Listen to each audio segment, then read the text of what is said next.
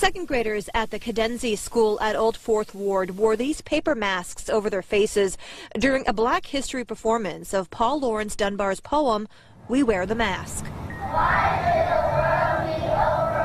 This is video a mother posted on Facebook of the performance. A fourth grader says it upset her. I saw some people laughing at it, and they thought it was like a comedy.